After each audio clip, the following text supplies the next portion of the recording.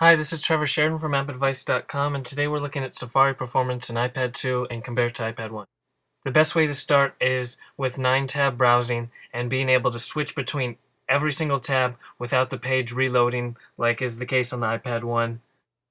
As you can see, running through all 9 tabs here on the iPad 2, none of the pages have to reload, and you can also load pages in the background as you view other pages, which is quite extraordinary. It really is, especially after using a year of the iPad 1 Safari and being frustrated every single time the pages have to load or make that reload. And you can see how smooth it is to switch between all 9 tabs and never having to see a reload once. Now, here's the iPad 1, and you can already see the first page we go to has to reload. I mean, come on. iPad 1, really Apple messed up by not including more RAM on board.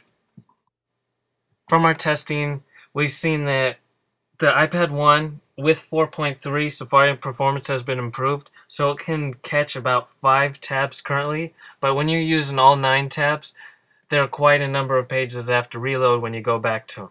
The most recent ones are similar to the iPad 2 performance, but once you get to the older pages, they're going to have to reload, which was never the case on the iPad 2.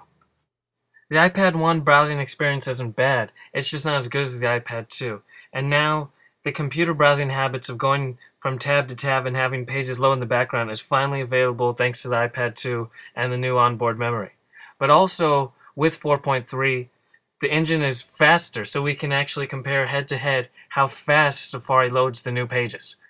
Now, the difference isn't monumental. You can tell that Safari on iPad 1 is a lot faster than it was before. Too bad we don't have 2 iPad 1s to test it on.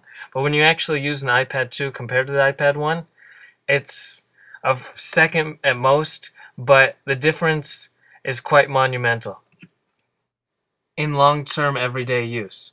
You don't notice just from a simple speed test. I mean, it's just like that much of a difference, but really, when you go using about it day in, day out, you can't imagine using a slower version of the internet on your iPad.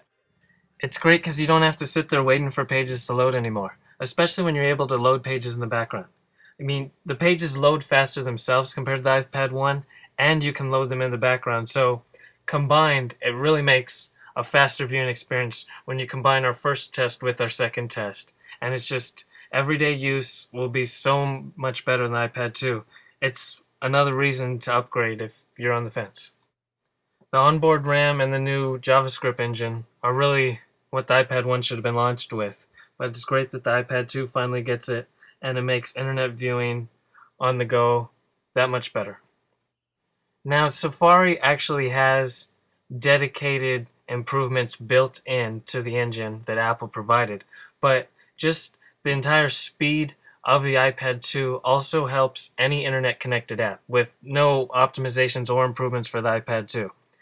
Anything that connects to the internet loads faster because the entire device has better processor, more memory, all that. And you can check out our other videos to see specific apps put to the test.